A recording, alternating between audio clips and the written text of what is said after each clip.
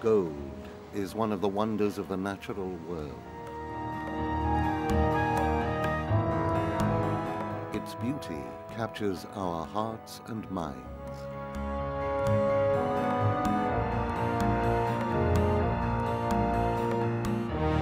But the value of gold awakens our greed. We will go to incredible lengths to get it. Gold drives war and conquest, and for the conquered, it brings violence and slavery. It has built and destroyed empires.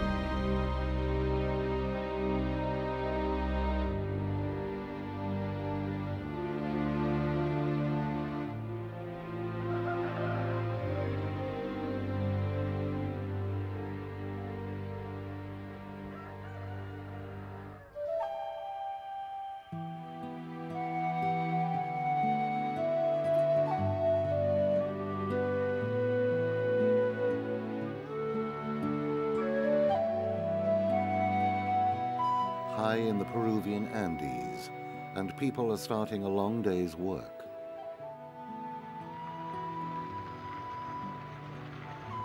Santa Filomena is miles from anywhere.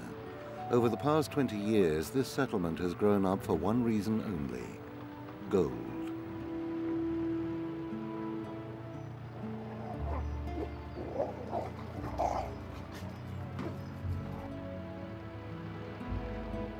"1,500 men, women, and children live and work here. More arrive every week." In the heart of Santa Filomena is an old gold mine, abandoned by an American mining company in the 1950s.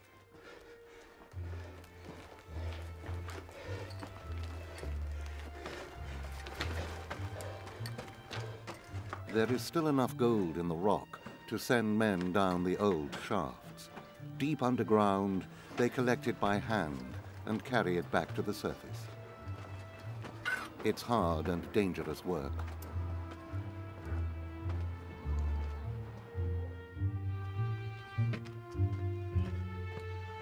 Here, the struggle for gold is not about riches, but survival. Pero en general lo que tienen en común es que la minería artesanal se desarrolla en lugares donde hay, digamos, bastante pobreza, ¿no? O sea, es una actividad altamente riesgosa, pero que la desarrollan familias que realmente necesitan un espacio de trabajo.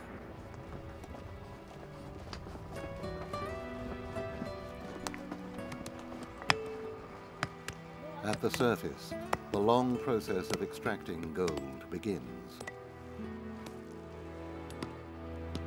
The rocks must be broken down into tiny pieces.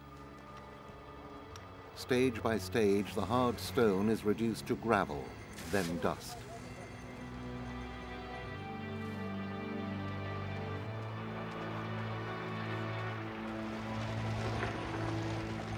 There's little machinery at Santa Filomena. This industry is powered by human muscle. The rock is ground into a slurry. Men work through all the hours of daylight.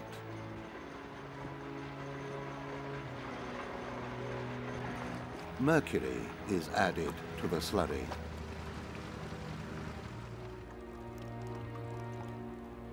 The mercury combines with gold from the ground-up rock. It forms a mixture known as an amalgam, which can be removed.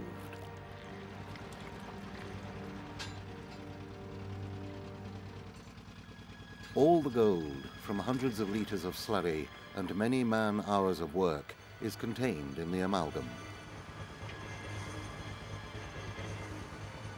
Simple detergent removes the last traces of impurity.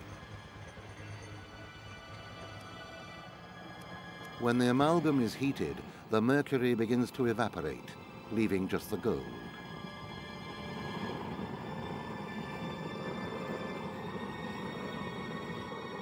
"60 kilograms of rock, 4 loads carried up from deep underground.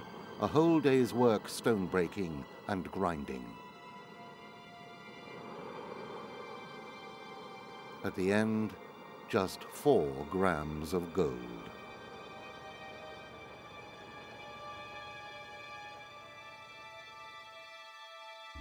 Not every society has valued gold as we do.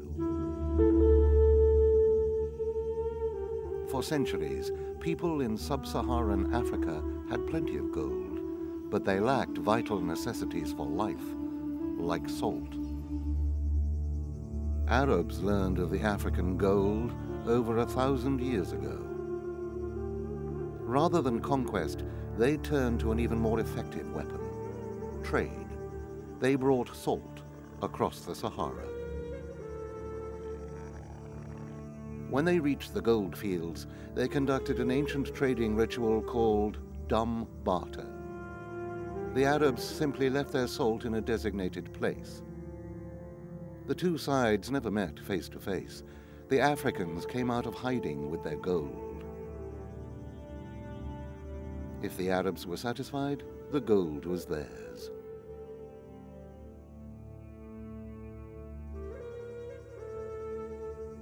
With the deal done, the Africans could take the salt, something far more important to them than shiny metal.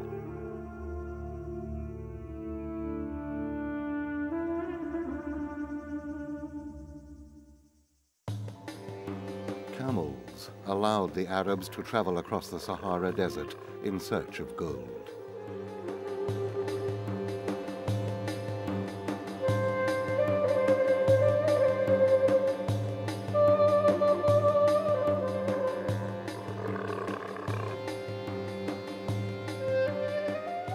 The land known as Africa's Gold Coast was an Arab monopoly.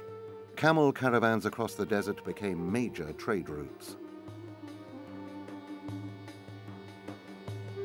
Gold flowed back to the Middle East.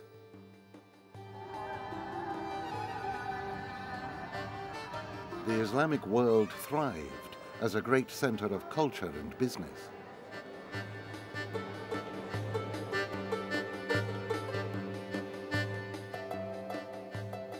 Gold brought wealth to the caliphs and sultans.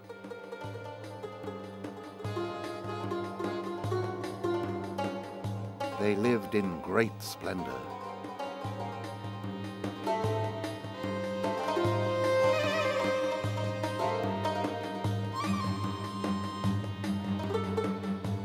Islamic armies conquered new territories.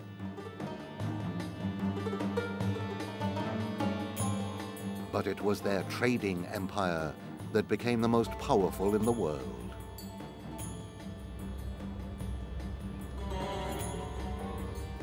By the year 1300, it seemed Islam was well ahead of the West.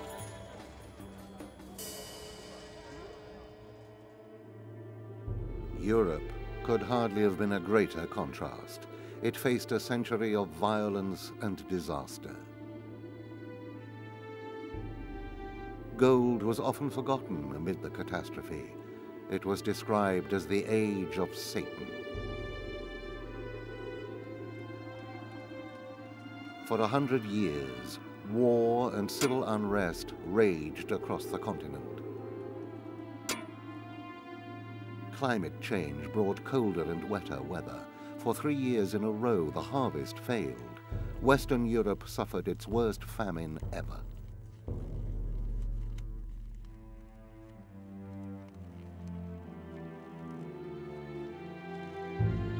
Then a new terror spread from the east: bubonic plague. The Black Death spread rapidly. It killed 1/3 of the people in Europe, a toll of at least 20 million.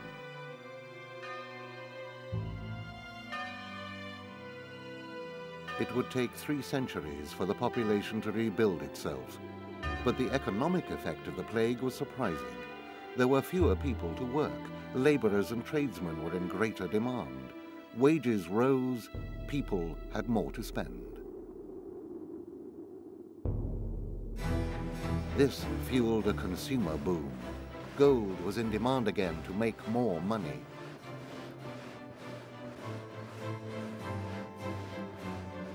As mints across Europe increased production, supplies of gold diminished.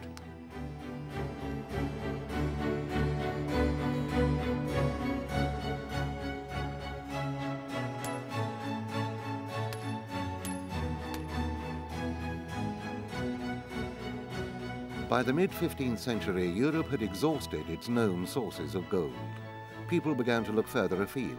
That meant going east to the legendary riches of Asia. 150 years earlier, Marco Polo had ventured overland from Venice to China. It had been a revelation.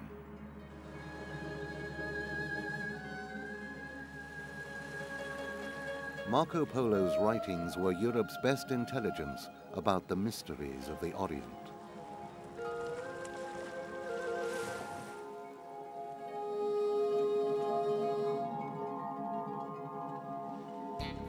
He had marveled at the world he found.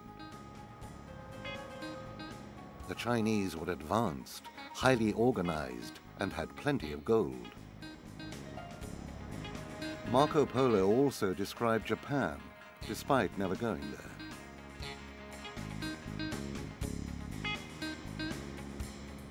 He talked of a large island with fair-skinned people, untouched by trade with the rest of the world. And gold, so plentiful, the Japanese even made palaces from it. He inspired a new generation of European explorers. Most famous of all, the son of a weaver from Genoa, Christopher Columbus. Columbus was a sailor and dreamer. He read Marco Polo avidly. The descriptions of Japan as an island with measureless amounts of gold enthralled him. Fired by this, he planned a radical voyage. Columbus wanted to follow Marco Polo to the east, but by sea, not land. Portuguese navigators had already sailed the length of Africa, entering the Indian Ocean and opening a sea route east to Asia. But Columbus was convinced he could sail west and reach Japan more easily. But he needed financial and political backing. Columbus visited royalty all over Europe with his plan. After years of trying, he won over Queen Isabella and King Ferdinand of Spain. Columbus signed a treaty with them, and his voyage of discovery could be made.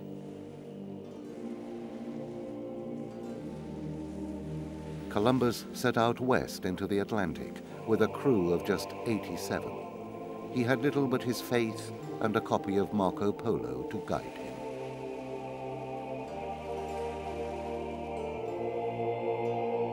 After 2 months at sea, they touched land. It was not Japan, but a small island off Cuba. On the shore, they met natives carrying gold. Columbus was convinced he was now close to his goal, but he was disappointed.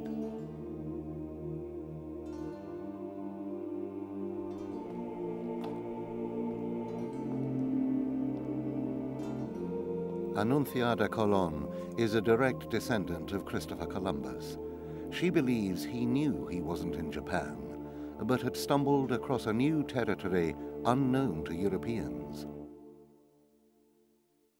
Colón se enteró o conoció en el primer viaje que había llegado a unas tierras, pero que obviamente para él era bastante manifiesto que él no era Asia, no es lo que estaba buscando, porque él estaba intentando localizar centros de mercado, donde hubiera mucho intercambio, mucha actividad mercantil.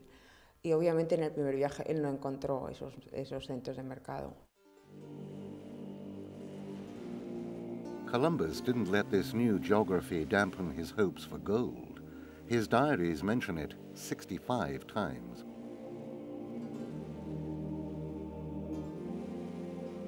They show he remained optimistic. "From the great heat which I suffer," he wrote, "this country must be rich in gold." Columbus made a further 3 voyages and set foot on a new continent, but he never found the large quantities of gold he dreamed of. He died an unfulfilled man. The King of Spain had sent him across the ocean to get gold at all hazards.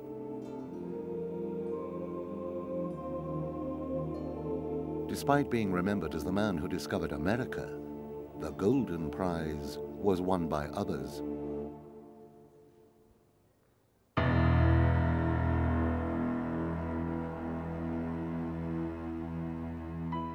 It was Francisco Pizarro who took the quest for gold to new extremes.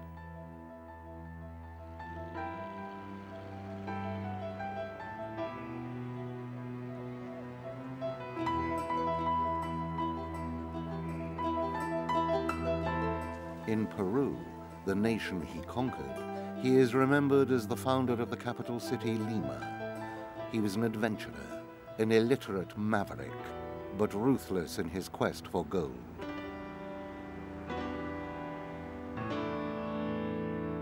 Pizarro made several journeys across the Atlantic.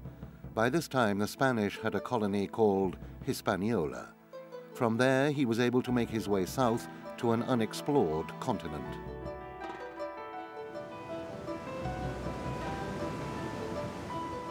When Pizarro and his 200 men landed in Peru, they had little idea what was ahead.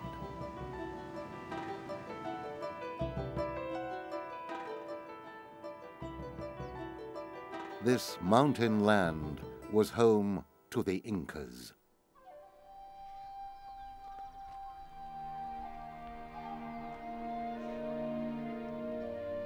They had an advanced agriculture which supported a complex society.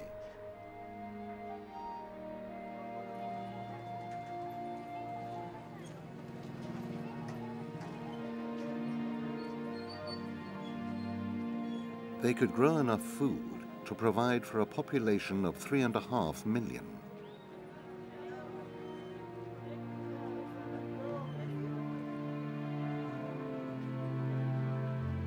It was an organized and efficient culture.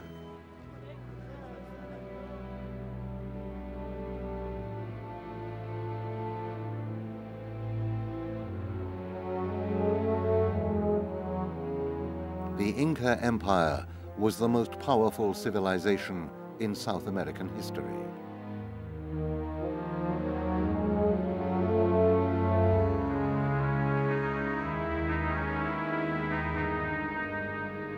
It built towns, cities, and great roads across the mountains.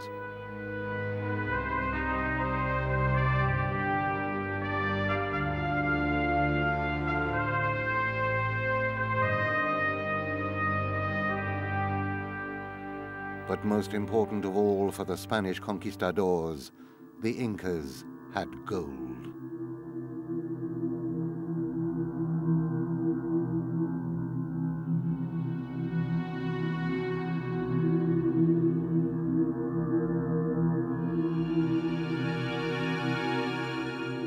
At the head of the empire was the Inca himself, Atahualpa.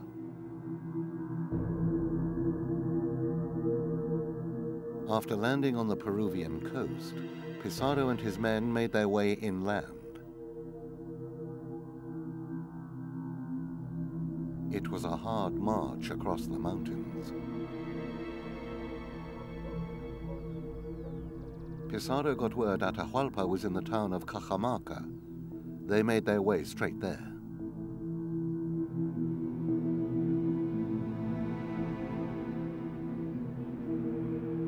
The conquistadors arrived in the town, but found no sign of the Inca and his royal court. It seemed strangely quiet.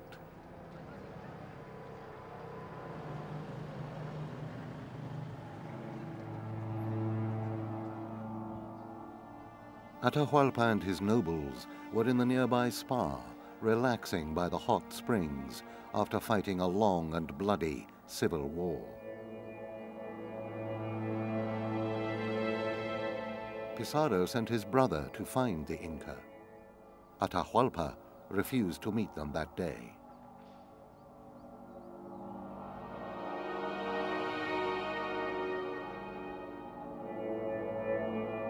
Pizarro's envoys returned to the town. The Spanish hid in the main square. They spent an uncomfortable night. The 200 conquistadors knew there was an Inca army of thousands somewhere close by.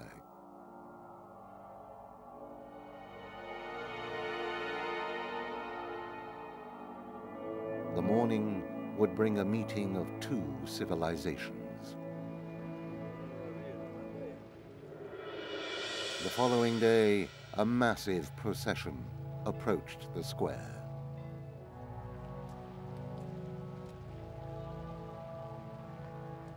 Lo que hay que tener presente es que Atahualpa no estaba con guerreros o soldados o guardaespaldas, estaba rodeado de una multitud de danzantes, de bailarines, de juglares, de músicos, de actores que venían haciéndole fiestas al Inca, porque el plan de Atahualpa era ese, hacer una gran fiesta y en ella atrapar a Pizarro.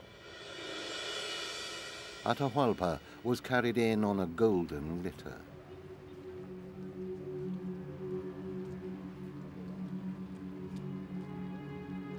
The square was packed with people.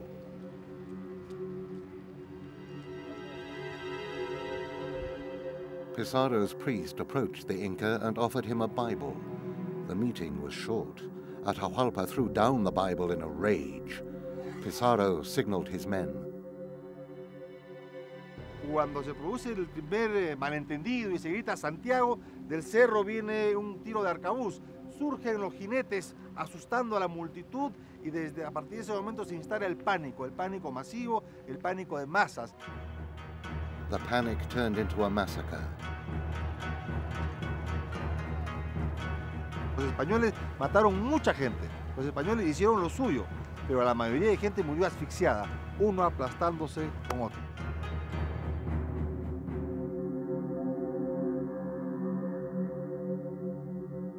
Atahualpa was seized from his golden litter. It seemed the impossible had happened. In one day, a small band of Spanish invaders had overpowered tens of thousands of Incas.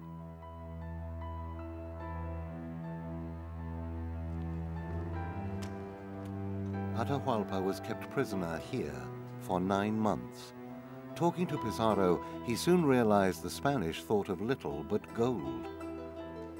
Este es el cuarto al cual lo traen a Atahualpa prisionero y donde él permanece en estos aposentos 9 meses intentando recuperar su libertad y eventualmente su imperio con el pago de dinero. Pero fue lo suficientemente astuto como para pagar con oro ajeno, con mucho oro. Atahualpa offered to fill his prison room with gold. He said it would reach up to a line he marked on the wall. He was true to his word.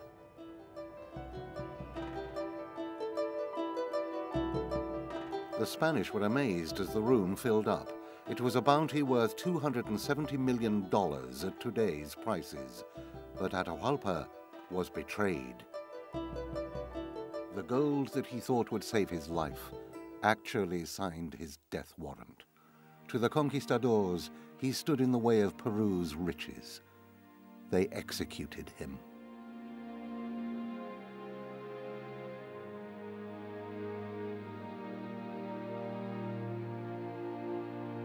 With Atahualpa dead, the Spanish were free to conquer the rest of the Inca Empire. They marched on the imperial capital, Cusco.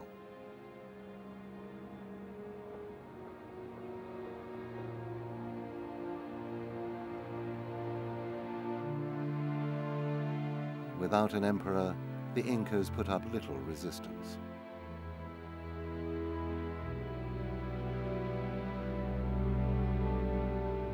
Cusco fell to the conquistadors.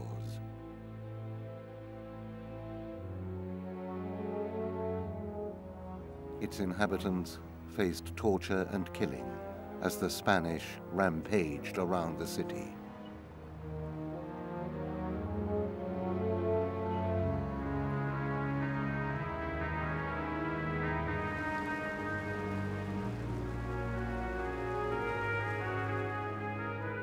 They looted its temples, shrines, and even its tombs for gold. Having stripped the city, they then set about razing it to the ground, destroying the center of Inca power. Pizarro had his golden reward, but not for long. The conquistadors quarreled. The conqueror of Peru was murdered by rivals.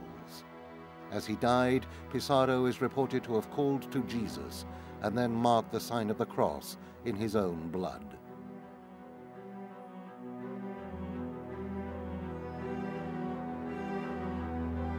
Pizarro's legacy was immense. The colony he founded became part of the territories known as New Spain. These opened up vast supplies of gold.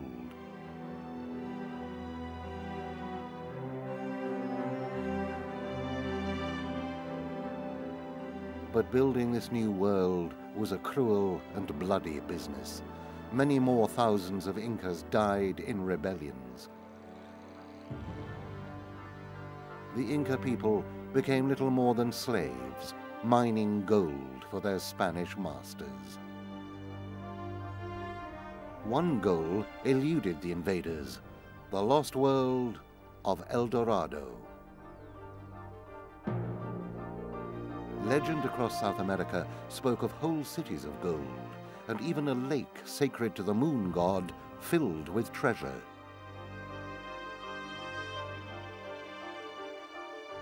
Many conquistadors searched, but El Dorado was always somewhere else. Perhaps a myth perpetuated by locals keen to get rid of the Spanish. El Dorado era el Perú, El Dorado era Cuba, El Dorado fue México. Una vez que se dan cuenta que esta gente quiere oro, como sea, y una vez que ya quiere que se vayan, lo mejor es decirles dónde hay más oro, para que se vayan. Even without El Dorado, there was plenty of gold. For years, the Spanish shipped it back across the ocean.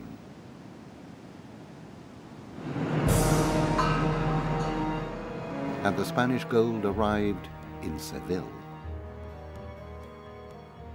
Seville became absolutely central to that whole flow of precious metals.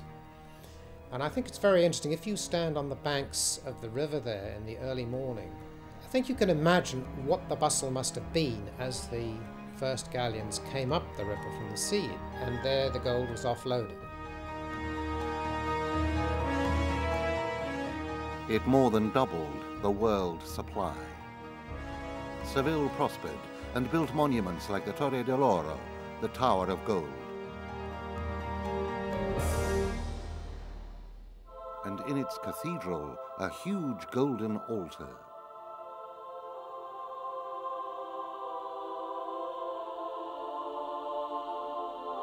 It serves as a testament to how central gold became in Spanish culture at the time. So important, it was a fabulous religious symbol. But these shows of wealth conceal the problems that Spain had with all its riches from the New World. We now understand the true nature of the wealth that came into Seville and into the new Spanish Empire. The question is, how much good did that do Spain? What really happened to it? And I think the short answer is that to a large extent, the money was squandered. And this was squander of one of the biggest windfalls in history.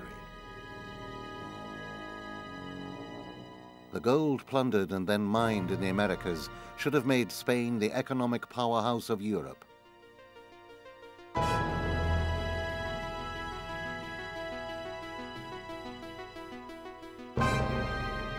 but the Spanish became involved in a series of failed attempts to assert their influence.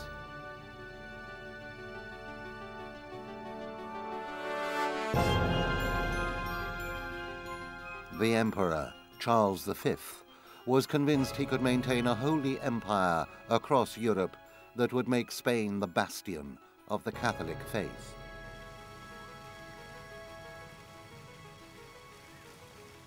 He fought a series of wasteful wars, pursuing his dream. It's an interesting story because it repeats itself in the history of gold, that rulers and even wealthy people who thought they had it made when they had the gold almost always ended up in the ditch. It's dangerous stuff. It's great to get, but it does something terrible to you. To make matters worse, the Spanish developed a taste for luxury goods imported from the East. Asia shipped out its merchandise in huge quantities. The Spanish paid in gold.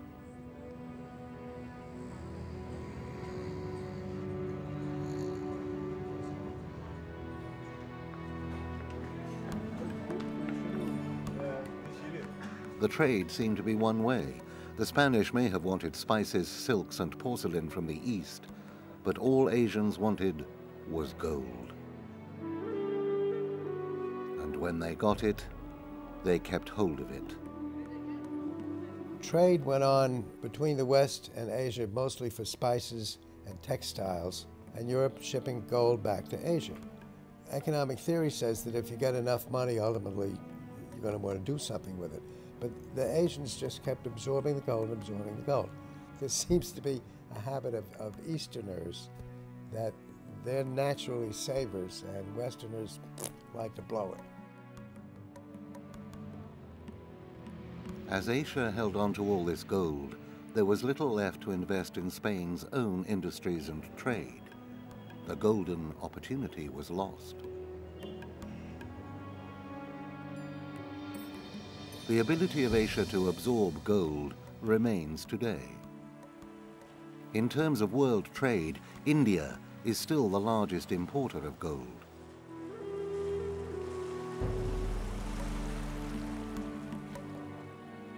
The allure is partly cultural, partly practical.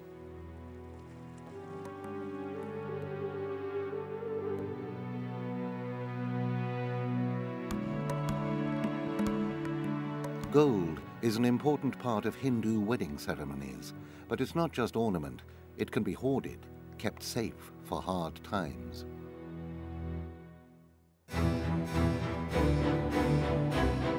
While Asia sat on its gold, medieval Europe used it. Gold circulated daily as money. It was the backbone of trade.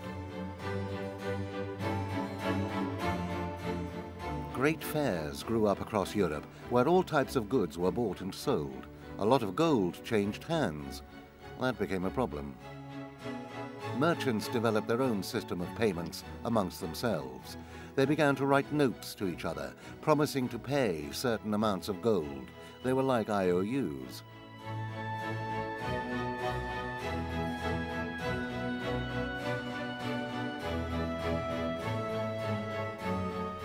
Bills of exchange, as they were known, became quite complex. They began to replace gold in a lot of transactions, and for good practical reasons. Pues que se ha transferido dinero desde Medina del Campo a Lyon, Amberes, o desde Cartagena de Indias a Medina del Campo sin necesidad material de que vayan caballos, mulas, cargados con bolsas de oro y plata, lo cual es muy engorroso y al mismo tiempo es muy peligroso, porque es el ataque de posibles robos, ataques de piratas, etcétera, etcétera.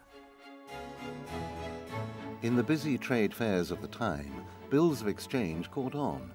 They didn't just pay for goods, but began to change hands as if they were a currency in their own right. They worked because in the end they could always be changed back to gold. They made trade more efficient and it flourished. La aparición del billete para que aparezca el billete es necesario que los consumidores tengan confianza que ese papel tiene un valor. Y para que tenga un billete tenga un valor es que esté respaldado por una autoridad que es un banco. Y evidentemente un banco, cuanto más fuerte, más seguro, más importante sea, mejor es el respaldo financiero. They were forerunners of modern banknotes.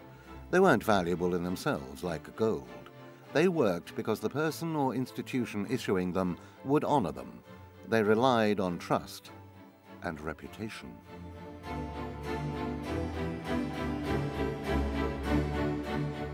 Early notes issued by the Bank of England were based on the good reputation of the bank to make payment if demanded.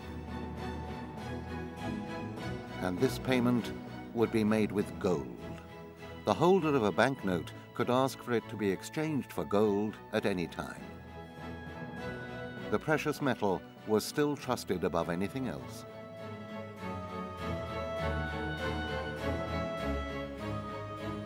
But banknotes were only used for large transactions.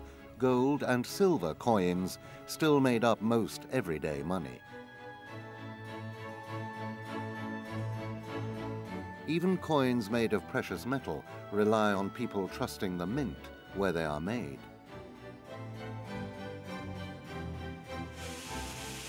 The Royal Mint built a reputation over centuries for coins that contained the right amounts of metal in the correct purity.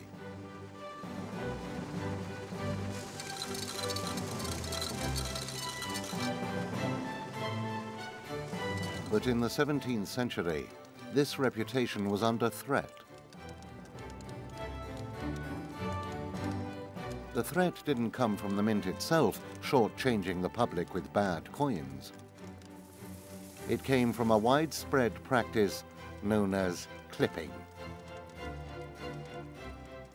Taking just a little bit of the coin away doesn't drastically affect the weight, but when numerous people start to successively clip the coin, the weight is reduced dramatically. It's the weight of the coin that gives it its value. Then the coin no longer has the value of 2 shillings and 6pence, but probably in this case the value now is 2 shillings. The clippings could then be melted down and sold on as bullion, in some cases back to the mint itself.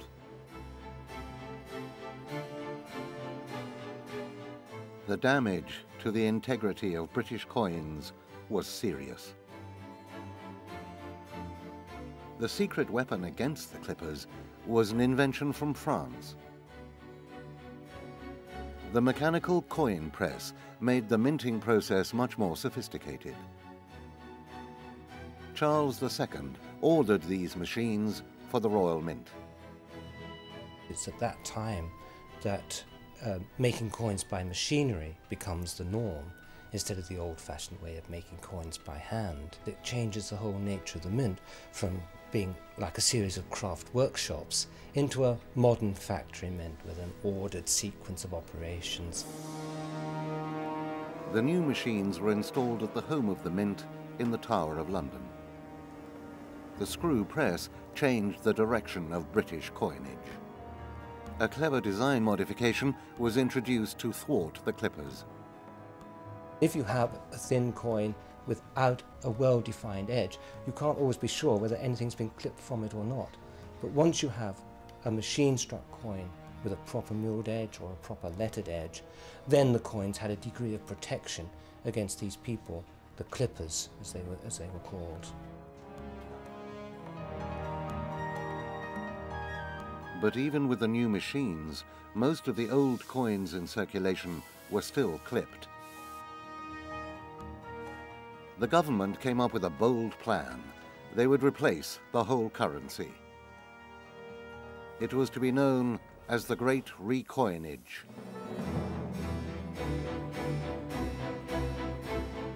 But the plan caused chaos.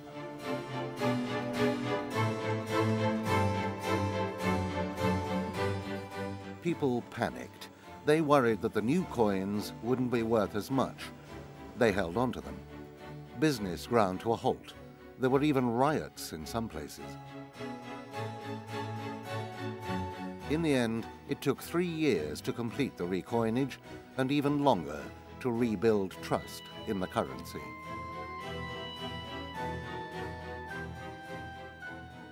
The Royal Mint hired a new man to help deal with the crisis. They made an interesting choice. Sir Isaac Newton is better known as a great scientist, but he worked at the Mint for 30 years.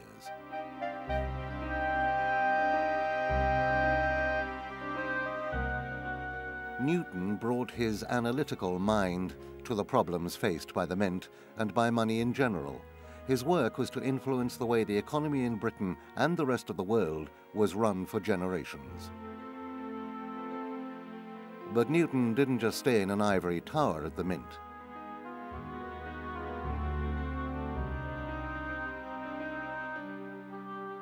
He was also obsessed with stamping out the clippers.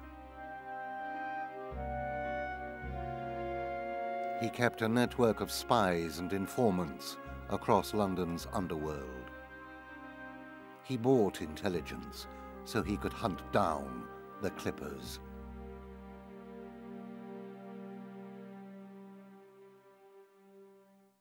Newton, for most of his life, was a recluse, a real long-haired scientist in the laboratory. And all of a sudden, one day, he decided he wanted to be in the real world. Dropped everything he'd been doing, came to London, lived as a gentleman, got himself a job in the Mint, and became master of the Mint. And as a result of that, became very interested in gold. And because he was a mathematician and a scientist, anything that he had to say on gold or economics, everybody listened to. Newton's greatest work came when he started looking at the financial relationship between gold and silver. This was always a tricky area. The relative prices between the two fluctuated. It was difficult to keep a stable currency, which could in turn upset the economy. Newton decided to fix the price of gold at a new level. The price he set remained more or less constant until the 20th century.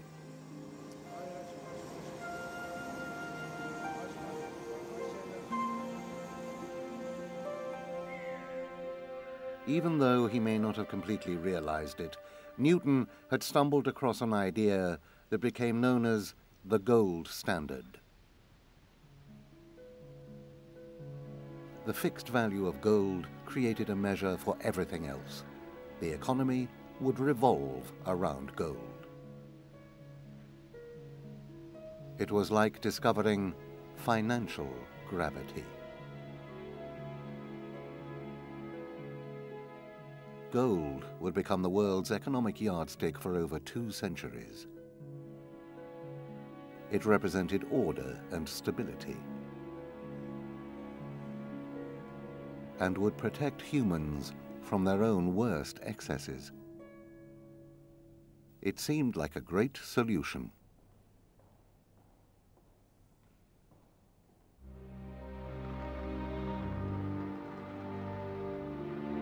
In Santa Filomena, gold is the cause of as many problems as the solution.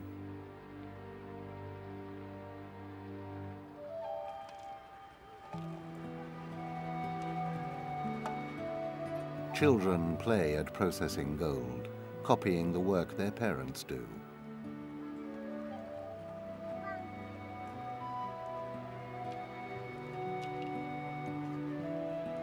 Only a few years ago, child labor was a serious problem in Santa Filomena.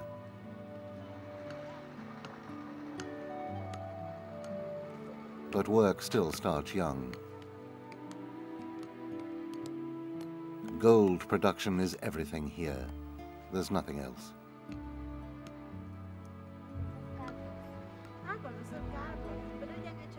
Repairing some of the damage done in the search for gold is the work of Katia Romero. Things used to be worse.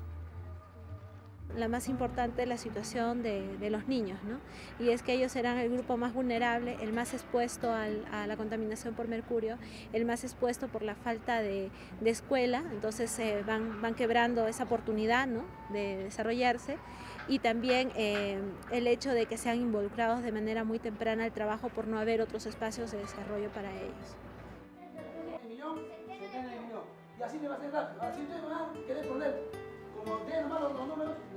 Now the settlement has a school, there's a chance that education can build a future away from gold.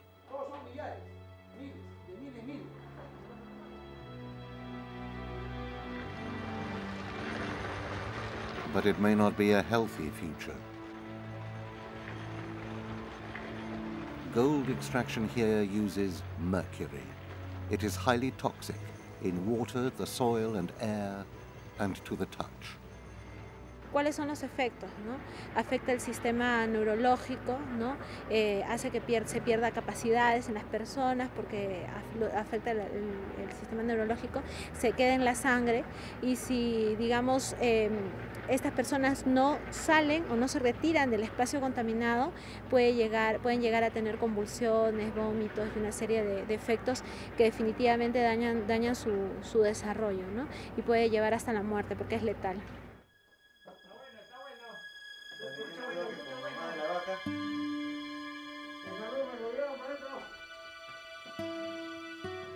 Despite the poisonous mercury and derelict mine shafts, people still come to make their lives in Santa Filomena.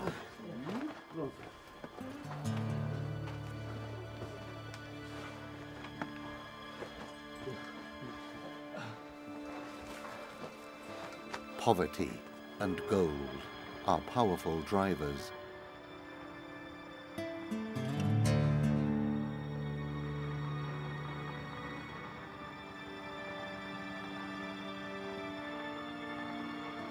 The lure of this metal is as potent in the 21st century as it ever was, and the costs are still high.